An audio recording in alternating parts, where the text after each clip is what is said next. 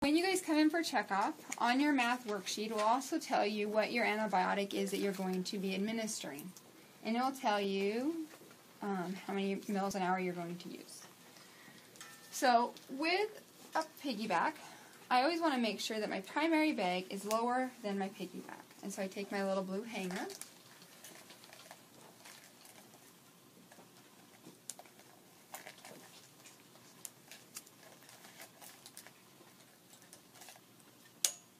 I want to hang it lower. I then take my piggyback bag. Now, piggyback, I want it to go above the pump because I want the pump to infuse it. So I take my alcohol and I clean it for 15 seconds.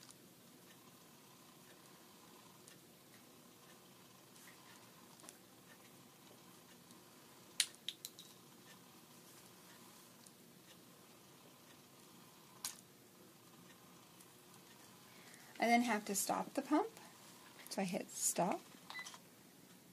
I hit review program. It then says program secondary. I click on that. Now it says type in the first two letters of your drug, and you would know that based off your worksheet that you would get. So I'm just going to type in C, E, and for practice right now, I'm just going to pretend that it's cefazolin. So I then scroll down to cefazolin. And I would know that based off of what's on my bag and my orders. Based off everything else, I would know is it a 2 gram and 100 mils or 1 grams and 50. And I hit OK. Now it says, are you sure that this is what you want to do? I hit yes. And then it gives me the trade name, which is Ancept, and I hit OK. The other thing I want to do before I actually even start all this is I want to make sure that my medication I'm going to give is compatible with my primary bag. That would be my very first step.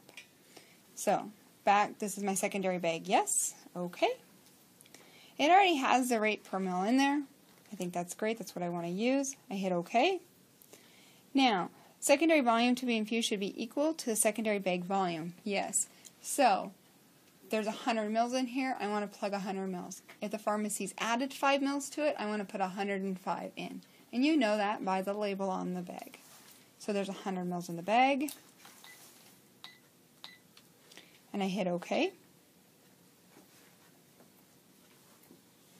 Now, it then comes up with a prompt that says you want to have a callback. And yes, you want to have a callback. Because every time you are hanging an antibiotic, every time you're giving a med by an IV, you have to date stamp it in the computer or on the chart of when you started it and when you stopped it. So what I do here is I undo my roller clamp. I hit run.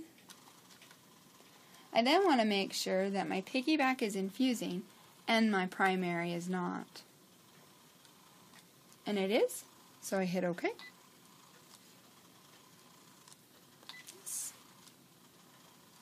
And now we're going.